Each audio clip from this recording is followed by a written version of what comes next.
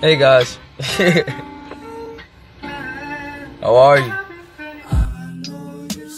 Alright, so basically I just wanted to take a quick second to tell you guys I love and appreciate all of you, and to continue to follow your dreams. And the only way you will be happy is if you follow your dreams or follow what you believe in. Believe in nothing and anyone else but yourself. Believe in yourself before anything. And X was really making a positive change, bro. He was really trying to help people. He was like doing so much charity work, and that's like a hometown hero type shit.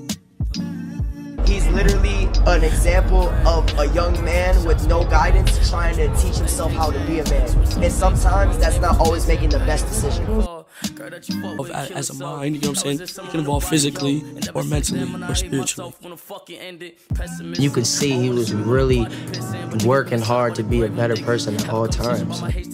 If I'm gonna die or ever be a sacrifice, I want to make sure that my life made at least 5 million kids happy. Fuck it, run it. Father, their, you know what I'm saying, their favorite artist, their idol, their hero, all of that. A lot of kids lost way more than their favorite artist. I'm exhausted, but I still got one more. X's impact is just like Tupac's impact. Bro, I just want keep X name, keep X living. Scary, you guys are so fucking crazy, but I love it. I love how crazy you guys are. It makes me happy. Low key, I have over 8 million kids. I'm like, I have 8 million kids. The job is hard.